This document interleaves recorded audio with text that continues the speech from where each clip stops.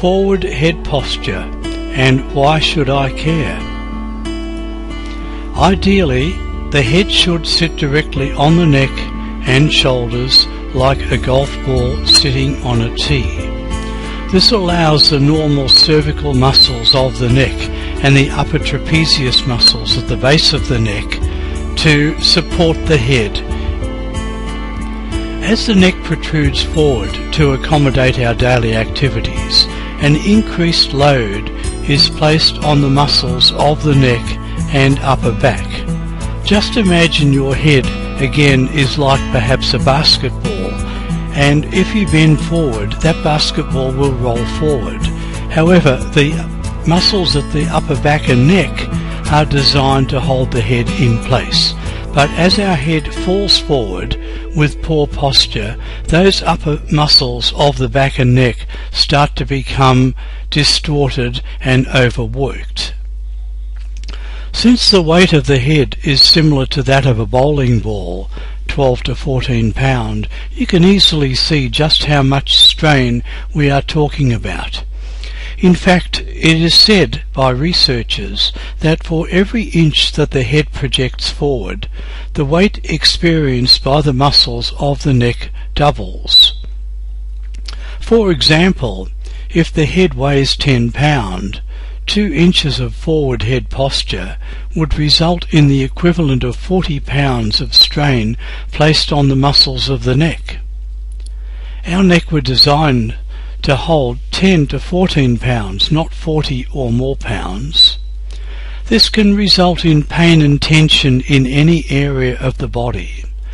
Just imagine that you are sitting with an iPad, a Kindle or an iPhone in your hand, looking at it for hours a day, or similarly looking at a laptop which is sitting on the desk or sitting in your lap. You are going at the end of that day to experience an absolute excruciating splitting headache. Forward posture like this can also result in range of symptoms such as poor sleep, lack of energy, reduced breathing capacity, back, neck and shoulder pains and headache, including migraines.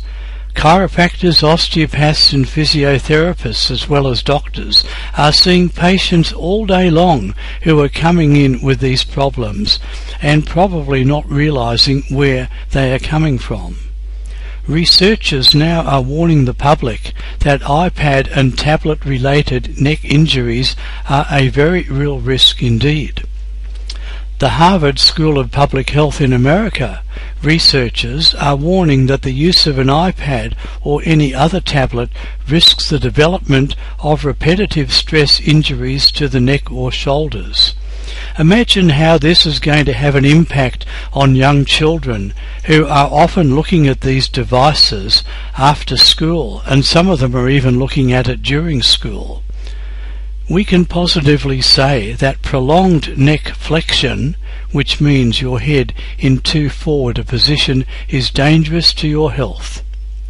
Did you realize that this is actually a modern health epidemic of huge proportions?